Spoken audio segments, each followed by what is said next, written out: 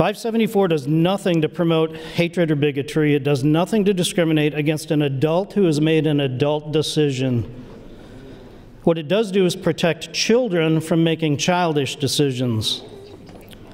Anyone who is a parent knows that their kids make decisions based upon the worst criteria: peer pressure, lack of information, emotions, popularity, and today more than ever, social media pressure. And I think that we can all agree that kids are under more pressure today than ever.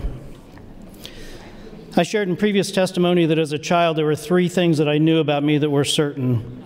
First, even though I was not raised in a church-going family, I knew that there was a God who loved me. Secondly, even though physical or verbal expressions of love were not common in that era, when I was a kid, I knew that my parents loved me.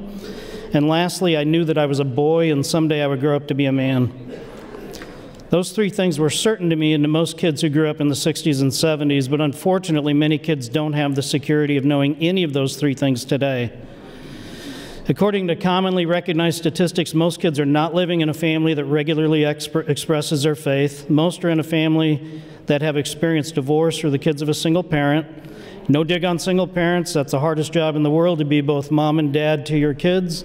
And my wife and I have a special place in our hearts for single parents. And lastly, nearly all are being told that the one thing they knew about themselves the most, that they are a boy or a girl, might be a mistake.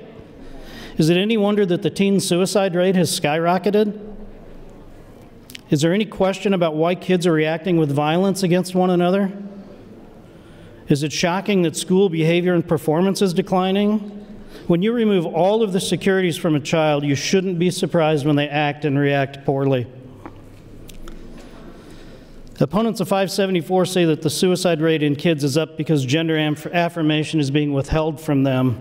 I postulate that the suicide rate has increased because their lives have been filled with question marks rather than affirmation of who they truly are and who they were created to be.